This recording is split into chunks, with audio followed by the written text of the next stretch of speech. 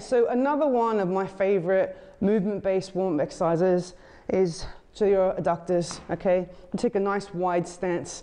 Okay, so you want to lean on one leg, sitting into the hip, and reach with the hands to the opposite foot. So you get a nice big stretch on the inside leg, okay? So you sit, reach, and come up, down, and then up, okay? 1, 2, we tend to do about 8 on each side. Switch to the other side, down, and then up. If you want to add a bit more length, then I suggest you start feet together, you step to the side, reach, and then come up, sit into the hip, and come up like that, okay? Be careful not to overstretch the muscle, especially when you just started your workout.